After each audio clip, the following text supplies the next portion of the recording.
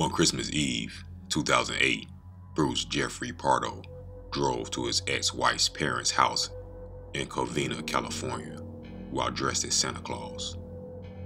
He approached her home with a large box, which contained a handgun and a homemade flamethrower. What followed was a terrifying and brutal incident. Pardo knocked on the door. An 8-year-old girl answered and was promptly shot in the face by Pardo.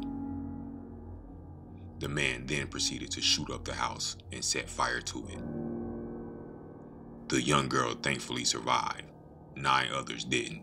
They all died from either gunshots or burning.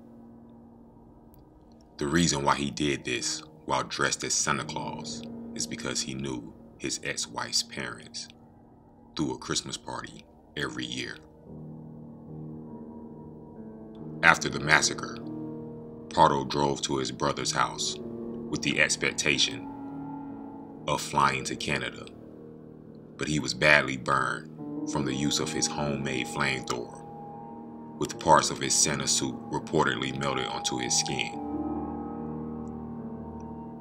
Unable to catch the flight, he killed himself. Upon searching Pardo's home, police found a container of flammable liquid, guns, and divorce papers.